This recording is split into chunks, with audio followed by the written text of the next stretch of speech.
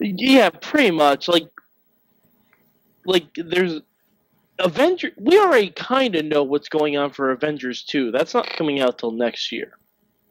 And past that, they have Captain America 3, Thor 3, possibly a Guardians 2, all on the horizon. Mm-hmm. It just doesn't seem like DC or Warner Bros. Has a plan for their movies at all. The problem is they're like 8 years behind on making a plan to make something on the level of what Marvel's been able to accomplish here with the Avengers. Mm-hmm. And the problem is, and I think there's another difference too, is we're talking about like characters, we've talked about this in the past on the show, characters like Batman or Superman are money makers and icons, that everybody recognizes, versus like Marvel really took the sleeper heroes. Like everybody knew about the Avengers, everybody knows about Captain America, but who got excited about Captain America and Iron Man before Robert Downey Jr. showed up? Right? Okay, well, I was going to say, once they signed Downey, I got very excited about Iron Man. Yeah, exactly, right? They just kind of came out of nowhere. This is like if DC took, I don't know, Teen Titans, which is something that's not quite as iconic, and made them what the Avengers are today. What's that? Don't play with my heartstrings like that. I would love to see a Teen Titans movie. Well, hopefully if they don't screw this up, What's that, Malengo?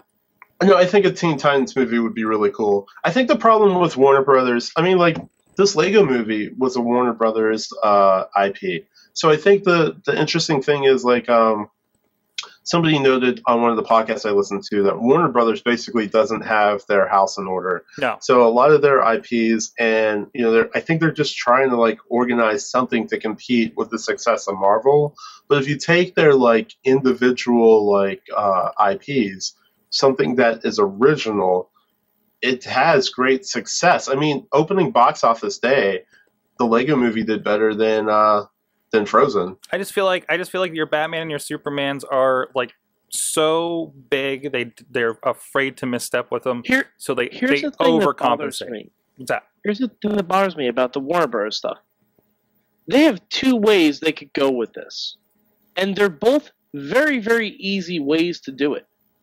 Last year, or 2 years ago, they released Dark Knight Returns animated. Part 1 and Part 2. Mm-hmm. You could have made all that at the same time and released it as a full-length feature. And it would have killed. Yeah. It would have absolutely killed because it was really, really good. It had Batman, it had Joker, it had Two-Face, it had the mutants, it had Robin. But I feel it had everything you need. I feel like they're not going to jump in that. And I think when you look at the financials, I think it makes sense for them to do it on DVD. But you got to think they have experimented before with pushing these things straight to theater. Batman: Mask of the Phantasm. Yeah, I know it's not, I know it wasn't a good example, and it did what it did. But I think when you ask somebody at Warner Brothers, hey, why don't we just put this out in the theater? They'll say, well, Batman: Mask of the Phantasm didn't do good in the '90s, so we're not going to do it now. And that's the problem, because there's this long tooth mentality, and people don't know how to kind of reinvent stuff. That's why you have to shove Batman off to Legendary and all those guys to do something different. To take it out. These guys, Christopher Nolan got enough going on that he could talk them into, hey, let me do something with Batman over here without you guys messing with it. And we got what we got, which is the best DC-based comic book movie since Superman 1.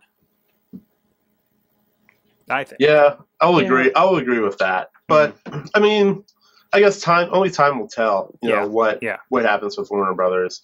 I will say, and I think you guys would both agree, it's kind of sad that the movie releases we get that are fully animated from Warner Brothers are amazing storylines and story plots. Mm-hmm. And it's kind of weird that they can't translate that to the big screen besides Batman.